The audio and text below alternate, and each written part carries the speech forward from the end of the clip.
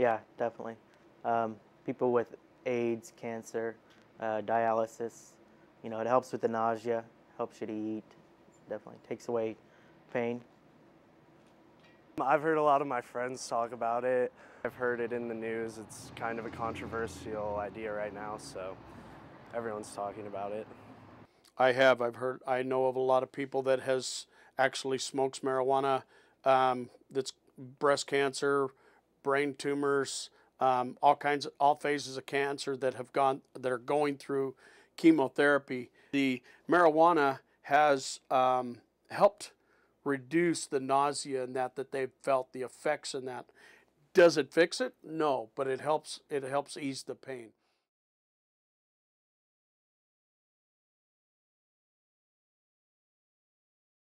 I think that the prescription drugs that you named pose a much greater risk than marijuana to our youth because of their addictive potential and their other side effects that have adverse effects on health.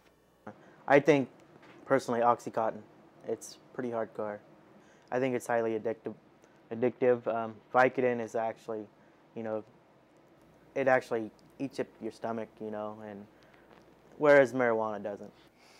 I'd say all the prescription drugs, because today's youth go in there and steal, and they go to these parties and they have what they call the farming, where they dump the drugs that they have, go in there, grab a handful or one or two of, they don't even have a clue what's in that bowl, and drink with it and don't know the effects from the end of it. Mix it with alcohol or whatever. No, marijuana's not bad. In my knowledge, in that whole array of drugs that people could be taking, as far as I know, marijuana is probably one of the less risky ones in terms of the harm that it does to the human body. That's not a ringing endorsement of it. I think marijuana has, in terms of harm to the human body, is probably less risky than the other drugs. What I don't know is whether marijuana, how risky marijuana is in terms of behaviors that people engage in, doing dangerous things, water skiing while high on marijuana and things like that. I don't know whether people might be more prone to do risky things on marijuana than they would on some other prescription drug.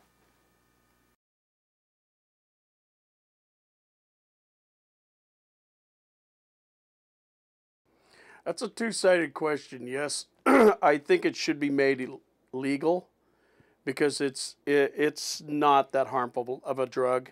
Everybody calls it the gateway. It's not a gateway drug. Everybody wants to get another high. You can get the same thing off of oxycodone or Vicodin and all that. You might as well call that a gateway drug too. Taxing it puts it in the hands of the government, just like everything else. Government has their hands in way too much. But if it means making it legal by taxing it, then I'm all for taxing it. I think if that's the way it's got to be done, sure.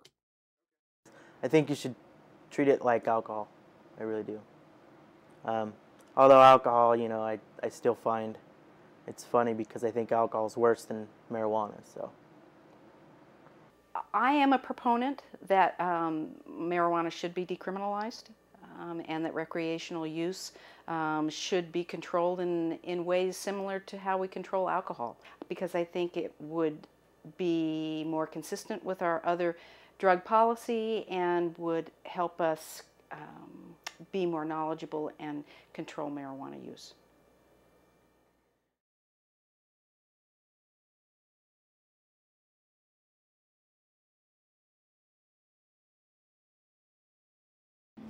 No, I don't. I think that if they were to regulate it in gas stations or dispensaries, wherever they were to start selling marijuana, they would be able to regulate the sales and have an idea instead of selling it on the streets where anyone can get it from whoever, whenever they need.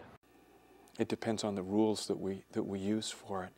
I know it's no big deal to come across alcohol if you're a teenager in high school, and it's also no big deal to come across marijuana. I think it will be about as easy to get if it's legalized than it is now. I think it's very easy to get now. It may be that legalizing it wouldn't change things very much.